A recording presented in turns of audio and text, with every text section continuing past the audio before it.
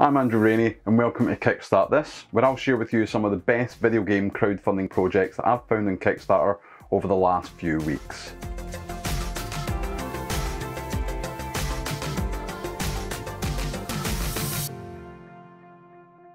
Now, before we dive into the projects that I think are worth a look, I just want to give an update on one of the games that I showed in the last episode. Little Nemo and the Nightmare Fiends, which is an indie game based on the comics by Winsor McCay, it actually managed to reach its funding goal with just a couple of days to spare. I decided to back the game, so I'm glad so many of you did as well. Just a quick reminder that there are some other games from the last episode looking for fun still, including stop motion platform adventure Voku Volantis, action RPG Holomento, and the amazing looking platformer Sacked. They're all still looking for funds to reach their initial goal. Especially Sacked, it only has a couple of days left, and it's another game that I've backed myself. I cannot sing its praises highly enough. It just looks like a great platformer, and I really hope they manage to pull it off and find the funding. I'll be putting all the links to the games that I've mentioned in the comments as well, so you can have a quick glance at them.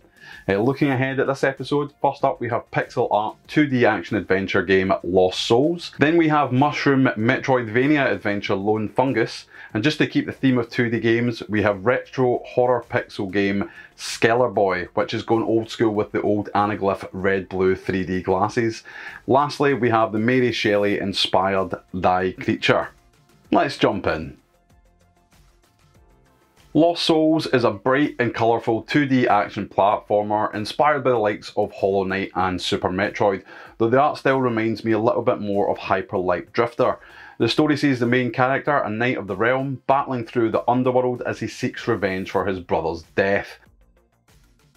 Now, there are plenty of Metroidvania games out there, so you really have to do something different to stand out in such a saturated genre.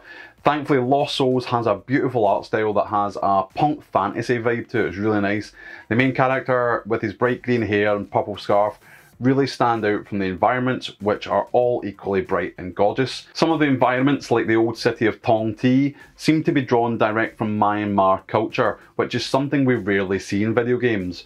Add to that a mysterious story filled with unexpected twists, and you have the making of a great game.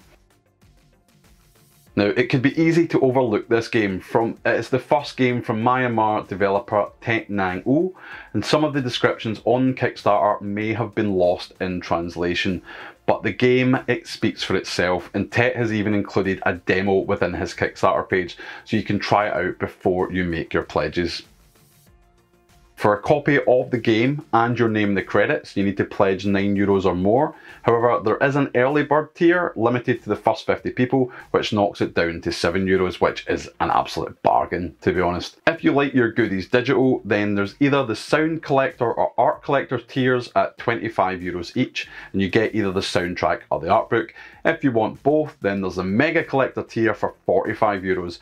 Again, there's an early bird offer, so you can get all that for €40, which is a steal. Now, if you have ever wanted to see your name as producer of a video game, well, this is one of the cheapest offers around. For €400, you get your name as a producer on the credits, but you also get a statue of yourself in the game, as well as being an NPC. There's also an early bird for this as well, so it takes it down to €375, but it is only for 2 people, so you better be quick. Now, for those of you who had a Nintendo DS or a Wii, you might remember a great Wii platformer called Mushroom Men, and Lone Fungus looks like it had a baby with that and Axiom Verge, which I hold as one of the best Metroid games out there, and I cannot wait for the sequel. The reason I say Axiom Verge is that there is a map that is huge. There are 13 sprawling areas, each with their own boss to beat, and these bosses look like the absolute business. Lone Fungus has this bright neon colour scheme, and that mixes with the dark subterranean levels to create something I'd class as grimlight. The sprawling game world has been well thought out, and the level of attention to detail is insane, and you can tell that this is developer Sebastian Brick's dream project. The combat looks devastatingly simple, which is great because it allows you to batter through the game at a breakneck pace. As I said, this game looks the business. From the little I've glimpsed, the level design looks amazing, and with 13 levels and bosses, it's going to be a lot of game to get through. There are also a ton of collectibles, including over 60 relics and 15 unlockable abilities. That's one of my favourite aspects of this game as well, is if you change your ability, the top of your mushroom, known as the cap, also changes to match. Now, as developer Basti is based in Sweden, all of our prices are in Swedish krona. So for a copy of the game, you're looking at 179 krona, which works out around about £15. Many of the middle tier pledges have the same sort of rewards, but with different levels of beta access and credits. So for up to 700 krona, which is about £58, you get the game, backer updates, digital copy of the soundtrack, special Discord role, early access, and 2 exclusive backer skins, as well as a digital map of the world, which you will probably need because it is huge. Now, for those of you with a bit more money to burn, you should have a look at the designer pledges. For 4,000 krona, you can design a relic, while for 5,000 krona, you can design an enemy character. Both of these tiers come with 4 copies of the games to share with your friends, plus all previous rewards. Skeler Boy is a 2.5D horror pixel art video game with anaglyph 3D scenes. What that means is that it uses old school 3D glasses with the red-blue lenses. Now, it occurs to me that some people watching this may not have even worn a pair of these, as they weren't alive during the 80s or 90s, so this is what I mean. Now, the game itself takes inspiration from movies from the 70s and 80s, including Exorcist, Terminator, The Shining and Labyrinth, to name but a few. However, developer Manic Boy Studio is being very coy with their plot, so it's all a bit of a mystery as to what happens in the game itself. This game is going proper old school. Along with the 3D glasses scenes, the game is being designed for PC, Android and iOS, but there will also be replica cart versions for the NES and the Game Boy. Unfortunately, they are not actually playable on those consoles. The gameplay is described as dark and disturbing, with hundreds of conversations to work through and lots of puzzles and clues to solve. I'm getting a bit of a Donnie Darko Stranger Things vibe from the game, where everything might not be as it appears, but it's intrigued me enough to want to find out more. If you're looking for just a copy of the digital game, a pledge of €12 or more will get you that, plus your name, the credits, and a PDF for you to print out some of the glasses, as well as one of the maps from the game. So it's a lot for the lowest tiers.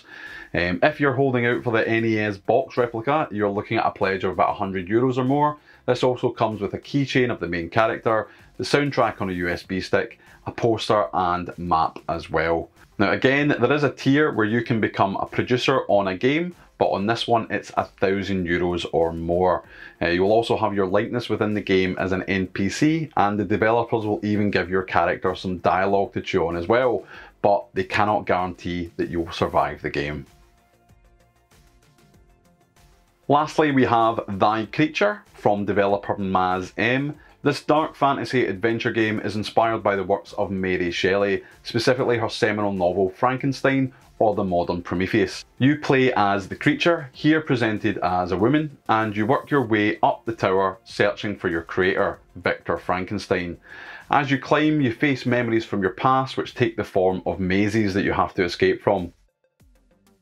As you would expect from a game based on Shelley's work, it's all very dark and gothic. The game appears like an old style film with grain and marked reels. There's flashes of colour standing out against the monotone levels though as well. Now this is coupled with a beautiful hand-drawn art style on the cutscenes that give it a really strong visual identity. Despite its darkness and lack of colour, it does feel really fresh and new. Now the studio has form in this sort of area. They've successfully made game interpretations of other famous literary works, including Dr. Jekyll and Mr. Hyde and also Phantom of the Opera. Knowing that they have that experience and success behind them gives me the confidence that they will get this game finished and published, which is always a worry when you're crowdfunding a game. So for a pledge of $15, you'll get a key for the game on Steam, as well as beta access, while for just $10 more, you get a copy of the digital soundtrack as well. If you are looking for some Thy Creature goodies, check out the $149 tier, which comes with the game and the soundtrack, but you also get a plushie and a metal pin badge as well. Now the top tier for Thy Creature comes in at a rather hefty $1,999. Comes with all the goodies that I've mentioned, plus you get to create your own creature and a special story for them to be part of. That's all from me. I'll be keeping an eye on the progress of these projects and helping them out by spreading the word on Twitter at Andrew Rainey and at Kick_Start_This. So feel free to come and follow me and spread the word even further. If you can help out these developers, then please click on the project link in the comments to give them a donation. If you cannot afford to donate, I'm sure they would appreciate it if you share the link to their Kickstarter page across all of your social media. If you love crowdfunding and video games as much as I do, and you want to hear about exciting new campaigns that I find, remember to hit the subscribe and the alert buttons. I'm really hoping to grow this channel and start using any funds that I get to create a Kickstarter pot that will help give developers a little push over the finish line as and when they need it. And if you are someone who has just launched a crowdfunding campaign, or you're just about to, then please get in contact with me, because I'm looking to expand the channel and interview developers and hear all about their crowdfunding stories. Until next time.